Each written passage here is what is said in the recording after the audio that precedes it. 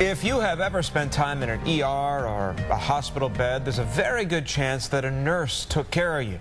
Nurses are the backbone and the heart of medicine. Yeah, no doubt. So on Nurse Appreciation Week, we thought that we'd introduce you to a nurse who takes medical care on the road. She's helping patients inside their homes.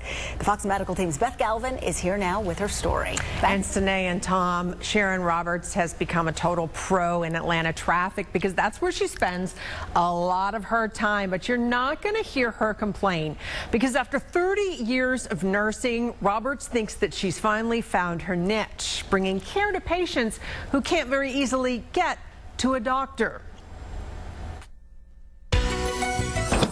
Sharon Roberts spends her days on the move, making house calls. Dr. Akuchu, it's Sharon. Good morning. Dropping in on patients like Dr. Jimu Akuchu. How was your weekend? Roberts is a registered nurse with Visiting Nurse Health System. Akuchu, her client, was paralyzed 12 years ago when he had a stroke during spinal surgery.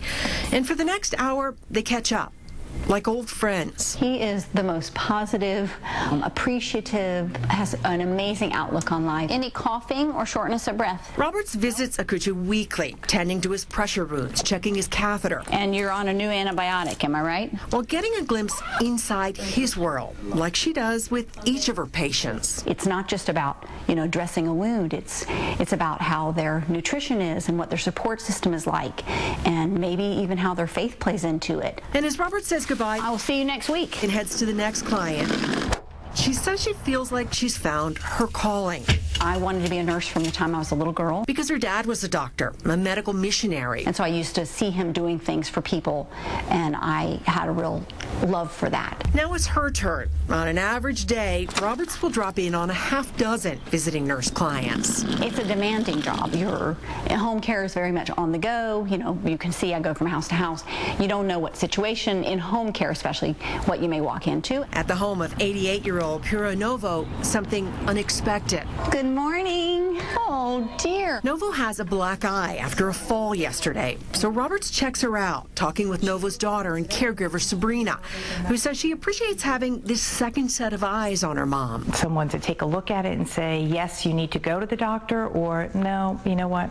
We can let this ride. This is normal. At 88 and with the difficulties that she's having, it's a lot to get her out. It's tiring for her. But Roberts can manage most of Novo's medical care right here at home, checking her vitals, and each week cleaning and maintaining the central line in Novo's chest that delivers a heart drug she needs to stay alive. All right, it's working great. Tells you how much is left in there. Roberts also helps clients stay on top of their medication and transition back into their homes after a hospital stay. Sure, show me what you do. She likes the one-on-one connection. I am just so blessed because I get to serve people. I mean, yeah, I get paid for it, so it's a job, and that's great too, but I get to do something for people, and it's not about me, it's about them. And when it's time to go, stay on your feet. Sharon Roberts heads out to the next client, and the next chance she hopes to make a difference. I'm so grateful that this is my job.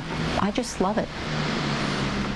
And Roberts says that home nursing care like she offers is typically covered by both private insurance companies and Medicare and Medicaid. But there are a couple of requirements. You have to be able to document that home care is necessary and that the patient is basically homebound and cannot easily get to a doctor. Chief Meteorologist